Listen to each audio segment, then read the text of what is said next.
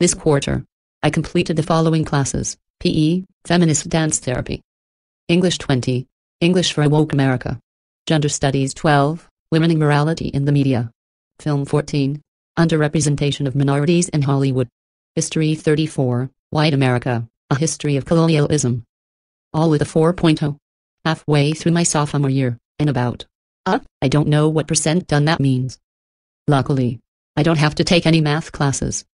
But in either case, another quarter closer to getting a gender studies degree. Just call me miseducated.